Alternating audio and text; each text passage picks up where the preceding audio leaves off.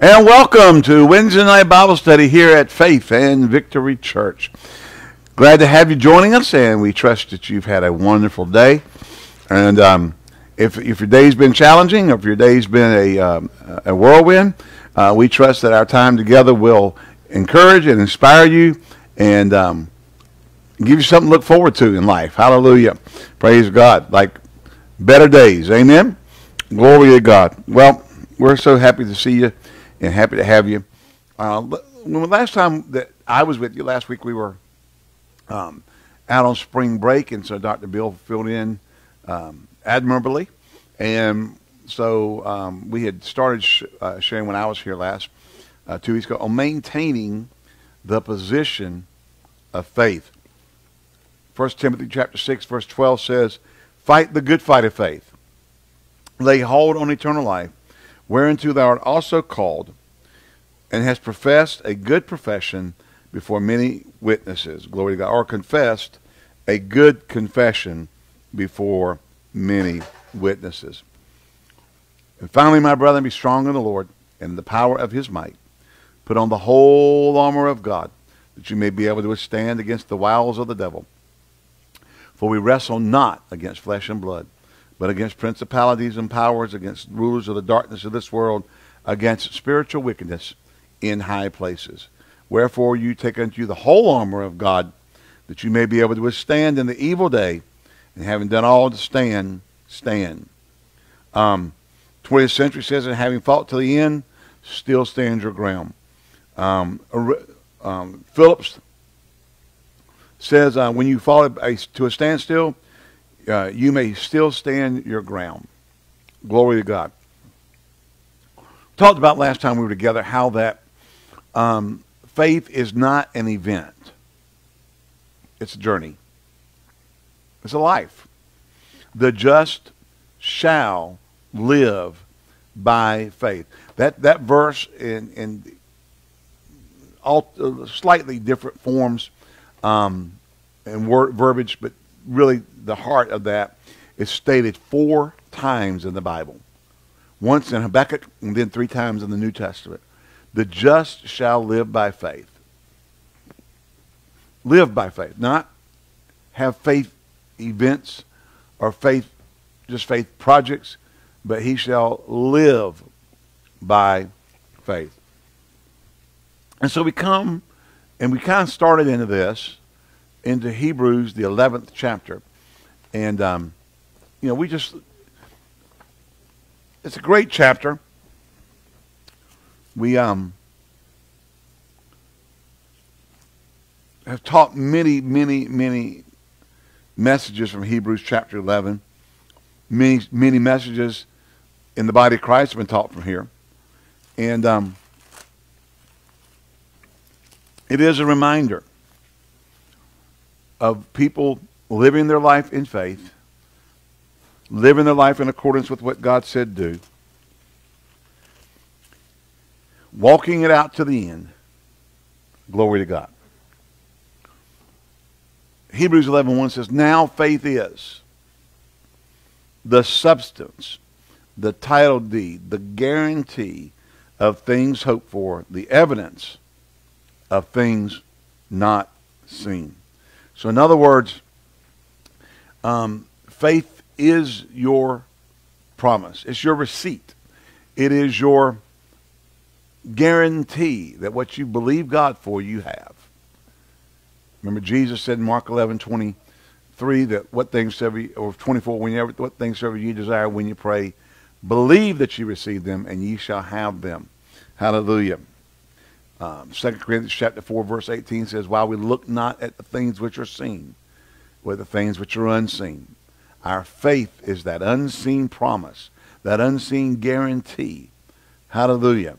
That unseen substance, that what we believed God for, we have. For by it, that is, by faith, the elders obtained a good report. Through faith we understand that the worlds were framed by the word of God, so that things which are seen were not made of things which do appear. Hallelujah. Or are visible. The things which are seen were not made of things which are visible. It was done through faith. God's word created, and by faith it was done. By faith Abel offered unto God a more excellent sacrifice than Cain, by which he obtained witness that he was righteous, God testifying of his gifts, and by it, that is by faith, he being dead, yet speaketh. His faith still speaks. His faith still speaks.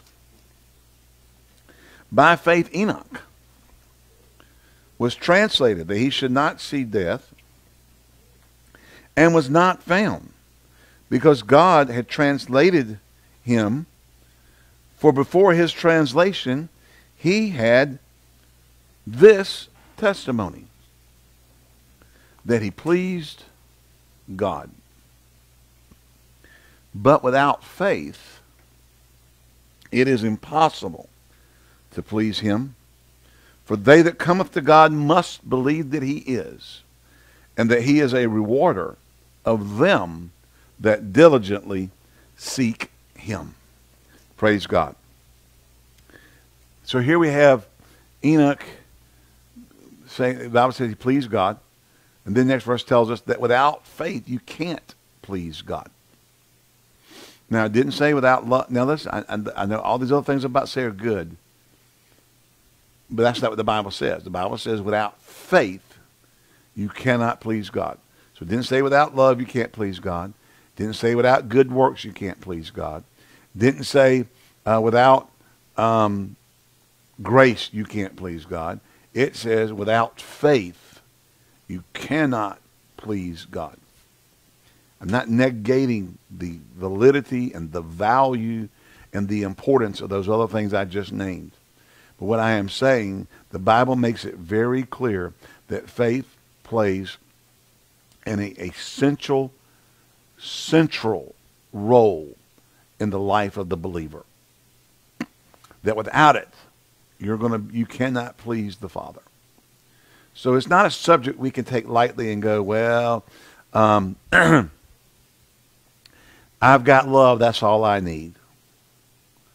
Or I'm walking under grace, that's all I need. Or I've got all these good works, that's all I need. You can't do that. This is vital. We are to live by faith. We're to live by faith. Hallelujah. And we could teach on grace. We could teach on the value of grace and the importance of grace. And, why grace, faith, the dealing, or every man, the measure of faith is a grace of God. But that would be another subject. And I'm not negating that. Okay? But what I am saying is that grace is essential. Grace is vital. Faith is, and grace is too, but faith is essential. Faith is vital. Faith is what we live by. We live by faith. And it is how we honor and please the Father. Glory to God. It goes on and says here that by faith Noah, being warned of God of things not seen as yet, moved with fear, preparing an ark to the saving of his house. Glory to God. Moved with fear, or moved with an awe and a reverential awe. Not afraid like a rattlesnake, but we kind of get that mind. When it's like you're watching the Blair Witch Project or something, which I wouldn't watch. Hallelujah. And did we look under? I'm sorry, something happened over here. Did we look under over here? This blanket's on that step. Okay. Sorry. There's a.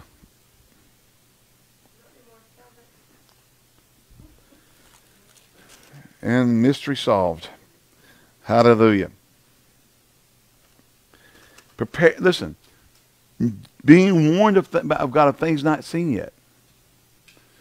Faith has to look at the realm of what is not seen, but God has said would be, or we're supposed to do, or to respond, and live there. Glory to God. Hallelujah. In faith, in victory. He prepared an ark to the saving of his house, by which he condemned the world and became the heir of righteousness, which is by faith. Because they mocked him. Remember, 120 years he preached that the floods were coming. They'd never seen rain. They'd never seen floods. You don't see floods if you don't get rain. They didn't see any of it. He said it was going to happen. They didn't believe him. But he built that ark. And I guess one of my next projects is to go see the ark project. Family in our church went and saw it and said it was amazing. I've seen pictures. It's amazing. They built it according to transcribing the measurements from the Bible and built that according to that blueprint. And it's an amazing thing. I've got to see it in person. Hallelujah. And he did that by faith. He built it on dry land. Didn't build it at the ocean's edge on a ship dock, where they're going to, when they get ready to commission it, they release it and it slides into the ocean. The floods came and picked it up where it was. By faith, Abraham, our father of faith, Abraham, when he was called to go into a place which he should after receive an inheritance, obeyed. Faith will obey God. Because to go and do something that makes no sense when God tells you to takes faith. Remember, get thee out of get thee from thy father's house, away from thy kindred, and thy land, and go into a place that you're not even going to know where you're going when you leave. You're just leaving. I'll show you later. Now, human nature is, listen, I don't leave on vacation and not know where I'm going. We pretty much know where we're going to be every night when we're traveling. Hotels are set up. Reservations are made. I think a couple of years ago we did one of the first trips we've ever done where we made the reservations the day of while we were traveling. And worked out pretty good most of the time. There were a couple of nights we went, because we didn't know, got into it. I actually drove into one place one time on the trip, got to the hotel, walked in and said, walked back up and said, forget it, cancel our reservation, and went somewhere else for good reason. But human nature is, I want to know where I'm going. I don't want to just, I want to know where I'm going, why I'm going there, when I'm going to get there, that kind of thing. God tells Abraham, not just go on a trip. He says, move. That'd be like packing up your whole house in a U-Haul and just taking off, not having a clue where you're going, and getting on the road and riding. And God saying, here it is. Stop. Unload. Yeah. Most people want to have the job settled ahead of time. All the things that we are trained in life to do that we consider responsible. But faith is going to have you do things that God's going to ask you to do, or to walk in certain paths, in certain directions, that you don't see the outcome. You don't see what's going to happen. You're just walking in obedience. And that's a faith walk. Glory to God. He obeyed and he went out not knowing whither he went. By faith he sojourned in the land of promise, as in a strange country, dwelling in tabernacles with Isaac and Jacob, the heirs with him of the same promise. For he looked for a city which hath foundations, whose builder and maker is God. Through faith also Sarah herself received strength to conceive seed, and was delivered of a child when she was past age, because she judged him faithful who had promised. Therefore sprang there even of one, and of him as good as the dead, remember, even as one, as good as dead. Glory to God. Isaac was that one. I'm sorry. Here, this is talking about Abraham. I jumped ahead. This is talking about Abraham. He's 99 and she is 90. It's as good as dead. You ain't having young'uns. Hallelujah. These all died in faith. Sprang forth of and him as good as dead. So many as the stars in the sky and the multitude, and as a sand which is by the seashore, innumerable. Now these all died in faith, having not yet received the promise. Now, remember, Abraham did not see the multitude of his seed. He didn't see the sand of the seashore and the stars of heaven. He saw the one seed. He didn't see this multitude of seeds. Received the promises, having seen them afar off, were persuaded them and embraced them, and confessed they were strangers and pilgrims in the earth. For they that say such things declare plainly that they seek a country. And truly, if they had been mindful of the country from whence they came out, they might have had opportunity to return. I preached a sermon a number of years ago called Egypt Ain't All That. A lot of folks want to go back into Egypt. Let me just tell you, it ain't all that. Hallelujah. That's why you wanted out in the first place. But now they desire a better country. That is, an heavenly. Wherefore God is not ashamed to be called their Father, for he hath prepared for them a city. By faith Abraham, when he was tried, offered up Isaac. And he that received the promises offered up his only begotten son. Hallelujah. Of whom it is said, that in Isaac shall thy seed be called. Accounting that God was able to raise him up even from the dead, from whence he also received him in a figure. He had already received Isaac raised from the dead when he left to go to the mount. Remember, I and the lad shall go yonder and worship and come again unto you. Praise the Lord. By faith Isaac blessed Jacob and Esau concerning things to come. By faith Jacob, when he was a dying, blessed both the sons of Joseph, hallelujah, and worshiped leaning upon the top of his staff. By faith Joseph, when he died, made mention of the departing of the children of Israel and gave commandments concerning his bones. By faith Moses, when he was born, was hid 3 months of his parents, because they saw he was a proper child, and they were not afraid of the king's commandment. By faith Moses, when he was come to years, refused to be called the son of Pharaoh's daughter, choosing rather to suffer affliction with the people of God, rather than to enjoy the pleasures of sin for a season, esteeming the reproach of Christ greater riches than the treasures in Egypt. For he that hath respect unto the recompense of the reward. By faith, he forsook Egypt, not fearing the wrath of the king, for he endured, as seeing him who is invisible. Through faith he kept the Passover, the sprinkling of blood, lest he that destroyed the firstborn should touch them. By faith they passed through the Red Sea as by dry land, when the Egyptians essayed to do so were drowned. By faith the walls of Jericho fell down after they were compassed about 7 days. By faith the harlot Rahab perished with them that believed not, when she had received the spies with peace. And what shall I say? For the time would fail me to tell of Gideon, of Barak, of Samson, of Jephthah, of David, and of Samuel, and of the prophets,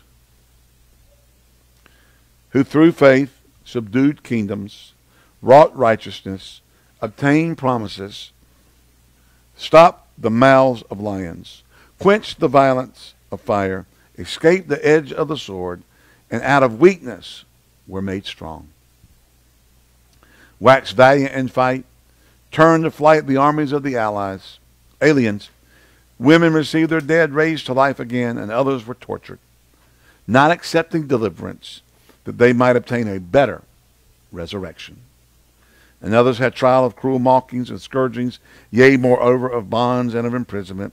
They were stoned, they were sawn asunder, they were tempted and slain with the sword. They wandered about in sheepskins and goatskins, being destitute, afflicted, and tormented, of whom the world was not worthy. They wandered in deserts and in mountains and in dens and caves of the earth. And these all, having obtained a good report through faith, received not the promise. God had provided something better thing for us, that they without us should not be made perfect. Now think of what I said earlier. Faith is not an event, it's a life.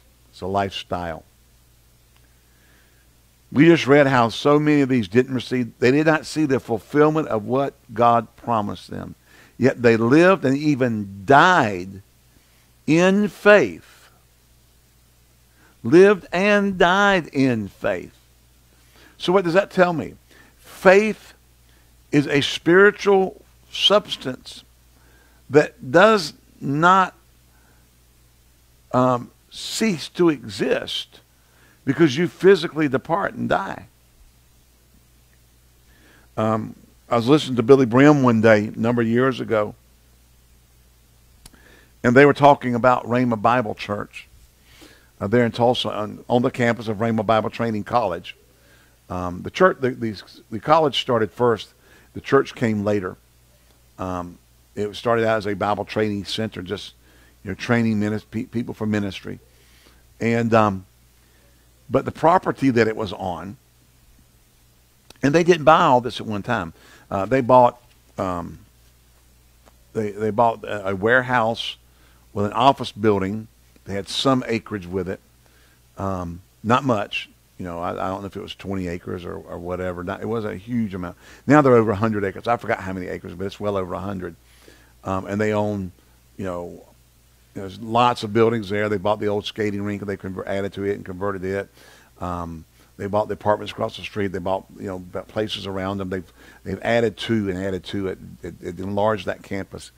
Maybe Jesse can find out what the size of Rhema is, acreage-wise now. But when Rhema first moved to Broken Arrow, they started in 1975 based on the word in the, I believe, 73 camp meeting that Brother Hagin received, that he was going to start a Bible school. Or 72, and they started in 74 and graduated their first class in 75. I forget the actual, 75, 6, 7, 8, 9, 80. It was, they graduated their first class in 75. Mine was the 7th graduating class, and I graduated in 81. 110 acres. Okay, there are 110 acres there. But people talk about, Broken Arrow was nothing but a little cowpoke town.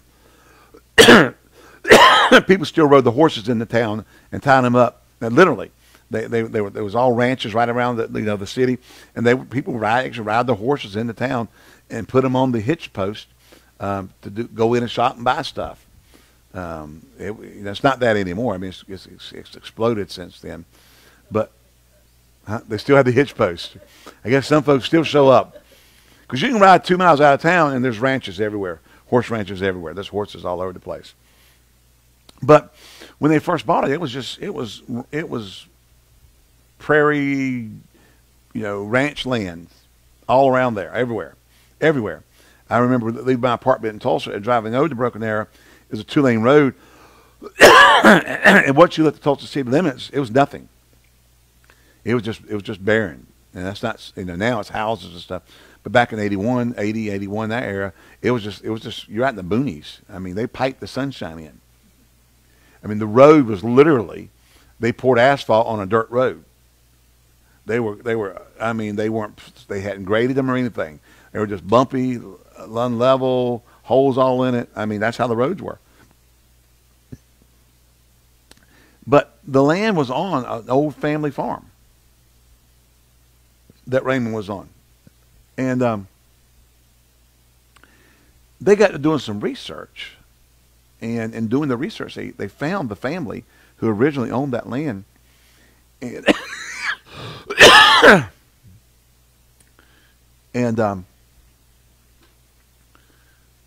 praise the Lord.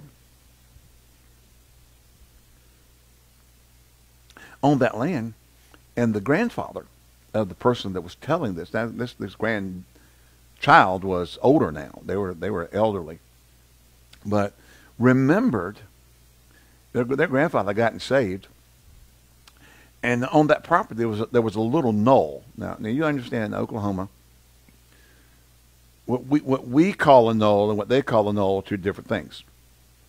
What we call a mountain, what they call a mountain, are two different things. What they call a tall tree is a seedling to us.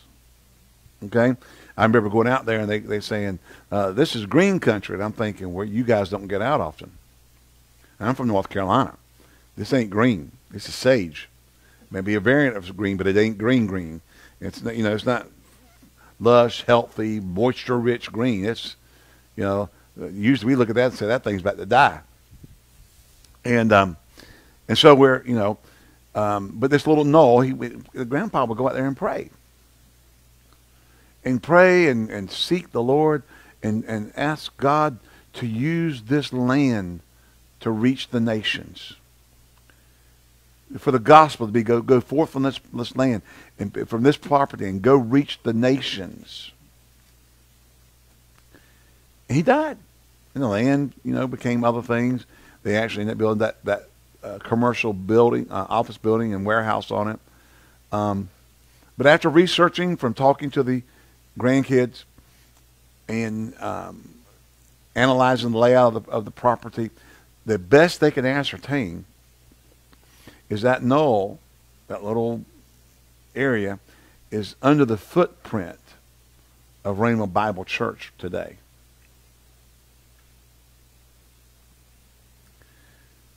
We're Rhema Bible Church, the head organization, obviously now of Rhema Bible Training Center. We have over 250 campuses around the world, reaching over 15,000 students every day, teaching them and training them to go into their nations and to go to other nations and preach the gospel. We have over 70,000 worldwide Rhema graduates preaching the gospel. They like to say this: the sun never goes down on a Rhema person preaching the Bible. Glory to God. Somewhere in the earth, there's a Rhema person preaching the Bible all the time. Glory to God, around the world. Praise the Lord. Glory to God. And that man prayed in faith.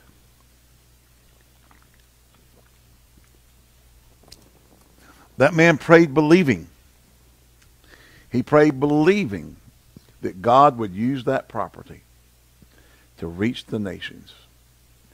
Who knew back in the 20s or whenever, I think it was around the 20s or something there, this was going on, that today we would walk onto that campus, 110 acres, and from that place has been launched pastors, evangelists, missionaries, traveling ministries all over the world, taking the gospel of Jesus Christ and transforming nations with that gospel. When Jim and Marion Zirkle arrived in Guatemala back in the 70s to begin their work there, that nation was considered 3% Christian. Now, we're talking non-Catholic, okay? It was considered 3% evangelical Christian. Today, it's over 35%. Hallelujah. They've got a Bible school there and had for decades. Brother Jim's gone home to be with the Lord. Sister Marion remarried, and they're continuing the work. They're continuing to preach the gospel there, continuing to do the will of God. But they came out of Rhema. From that prayer of that saint, for God to use that property to reach the nations are being reached. He died in faith, having not received the promise. He never saw it on this side. But his faith has stood. I believe it was, I I think it was Finney. I'm trying to remember the old preacher that prayed. He prayed for a friend to get saved. I can't remember if it's Finney or not, but it was one of the old era preachers. Prayed and prayed for this man to be saved. And he'd go out and win people to Jesus all the time. He couldn't get his friend saved. And at his funeral, the man gave his heart to Jesus. He didn't get to see it on this side, but he sure did get to see it when the guy showed up in heaven. Hallelujah. Praise God. Faith is a journey. Faith is a force, a subject that does not cease.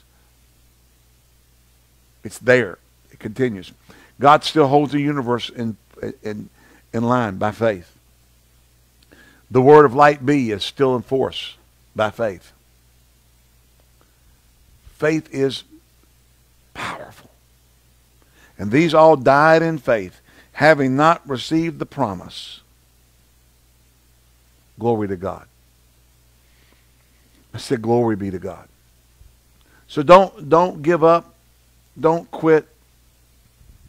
Faith is released into the atmosphere. And it works. Even if it works after you're dead, even if it comes to pass after you're dead, it's still working. Glory to God. I said, think about it. Abraham had Isaac, but God said, your seed shall be as the sand of the seashore and the stars of the heaven. And he died not seeing that. But it came to pass. Glory to God. Can you say amen out there? I see some hearts and all kinds of cool stuff. Praise the Lord. Amen. We talk about David. We talk about Abraham. And I shared about Abraham last time we were together about, prune womb Sarah and she laughing and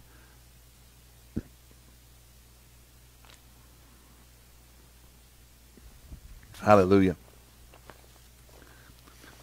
We have made faith in too many cases this instant box of Hungry Jack potatoes, or this box of Hungry Jack instant potatoes, where you put a little milk and a little butter and some water, heat it up, and throw the things in there, stir them up, and wham, you got potatoes, mashed potatoes.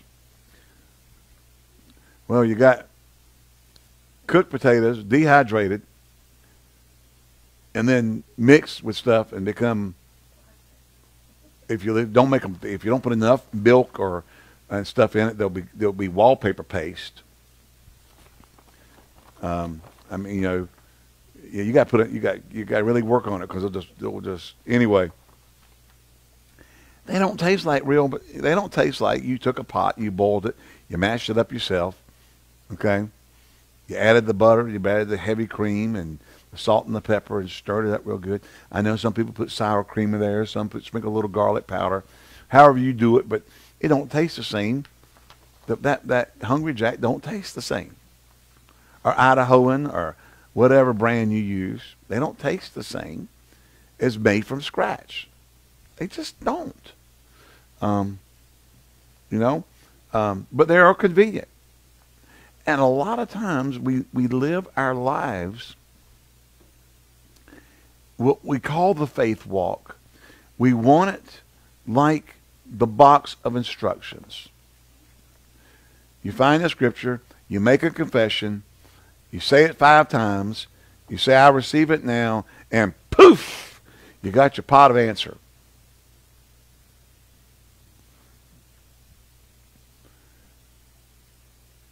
The Bible says, with impatience, possess ye your souls. The Bible says that we're to ask in faith, nothing wavering. Amen? Not to be double-minded. Look over in James real quick.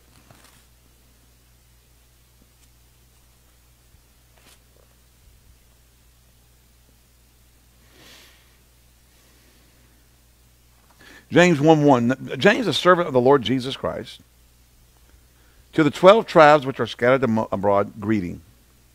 My brethren, count it all joy when you fall into diverse temptations, knowing this, that the trying of your faith worketh patience, or puts patience to work. But let patience have her perfect work, that ye may be perfect and entire, wanting nothing. Perfect and entire, wanting nothing. Let me say that one more time. That you may be perfect and entire, wanting nothing, or lacking nothing. Wow. See, with instant potatoes, you heat the water up to a boil, you put the butter in, you pour the milk in, you dump the pre-measured flakes in, you stir it, and you've got it. There it is. But the Bible says that we're going to have to let patience have her work in our faith walk. We're going to have to let patience have her work in our faith walk. Glory to God. This is why I'm trying to make the point. If we're going to maintain the position of faith, we have to view it when we start as a journey and not an event. Glory to God. It's a journey and not an event.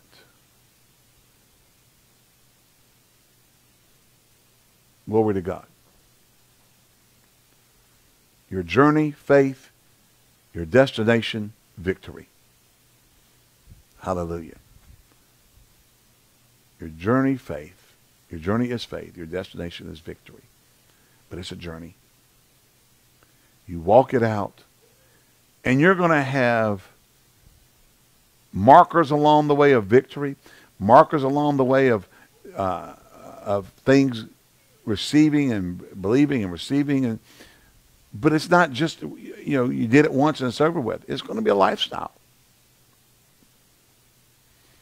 We live by faith. We don't have faith events. We have a faith lifestyle. There are events in our walk of faith, but it's not that's not what we do. We just don't go from event to event. We go from the lifestyle. This is how we're going to live. In other words, you're not moral today, and you'll be moral the next time it's necessary. Hello? Now, you eat food when you need to. Some of us eat it when we don't need to, but you're not continuously eating. You are continuously breathing. So eating is an event. You get hungry, you eat to satisfy the hunger, okay? And then you go, and you don't eat again until, unless you're just a nervous eater, but I'm just talking about, let's talk general. You don't eat again until you're hungry again. However, you breathe all the time. You're constantly breathing. Why? Because you have to breathe to live. Okay? I know you can say, well, you got to eat to live, but you understand, the point is, faith is like breathing. You do it. You have to do that all the time. You're not going to go from event to event with faith, or only use it when there's a need. You're going to live by it, and then it will govern you when there is a need. It will be in operation when there is a need, and it'll be in operation when there's not a need. Hallelujah. Can I say, get an amen out of you? So to maintain the position of faith, let's look at the Hebrews chapter 11, heroes of faith, and how they lived and even died in faith, not having seen the end or the results of their faith. Even in that, it still came to pass. And the promise that God made was sure. And the promise that God made came to pass. And it was so. Amen? Glory to God. Isn't that worth getting happy about? Amen. So even when you don't feel like it, you still live by faith. You ever had a cold? I'm a faith person. I don't get colds. Okay. But in one of your moments of not living by faith, have you ever had a cold? Okay. And it hurt to breathe and it hurt to do anything. And you may go, man, I don't even want to breathe. Because if I breathe, I'm going to cough. When I cough, my head hurts. But what? You got to breathe. There could be times in life you may not want to live by faith. But you are just and you must live by faith. You keep living by faith even when you don't like it.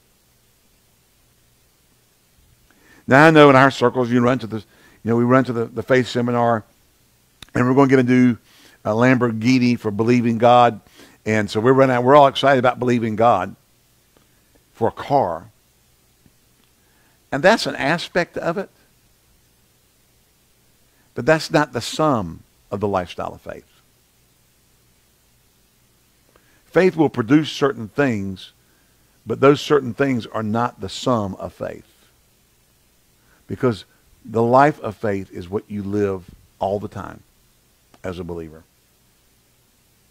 It is what you do. And I think so much of what we've done in an effort to teach faith, and I get it, and if I go teaching on certain things about believing and receiving, I will go along those lines again. But we haven't come back enough and said, listen, this isn't the sum. Using your faith to believe and receive and get something that you have need of from God is not the sum of faith. Because the sum of faith is how you live all the time, every day. Amen. And so we've made it about the events.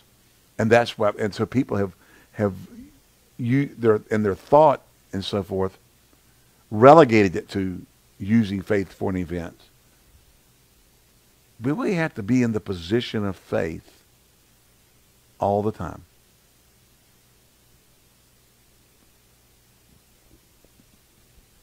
I remember, I want to say 90.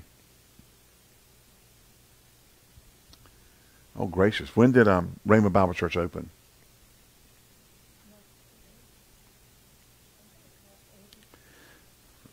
We were at a winter Bible seminar before Rainbow Bible Church opened, the building. They were running Rainbow Bible Church out of the Nanowski Center.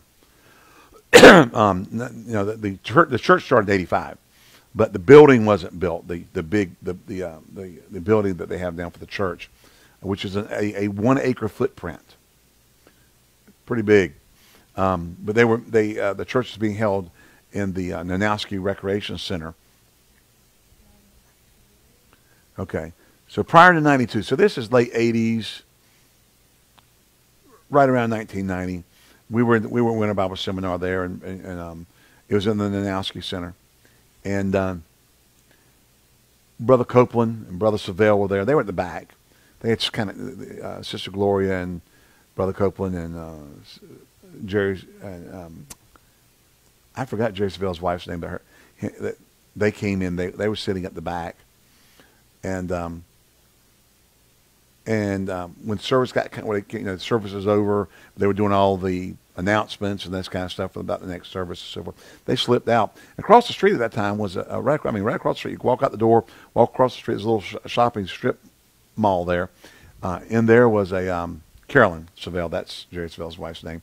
I just remembered. Went in there, and there's a bookstore. It's a Christian bookstore. And Brother Cope was in there. And he just walked around looking at books, seeing what was there, and he sneezed. And the guy behind the counter either didn't know who he was or just didn't know not to say anything. Said, by God, brother, you coming down with a cold?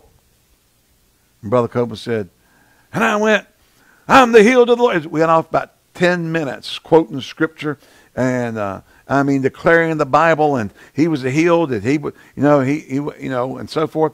And finally, he kind of came to himself and stopped, and the guy was just standing there looking at him and went, "You believe it, don't you?" Well, when you live it all the time, that's what comes out of you is faith.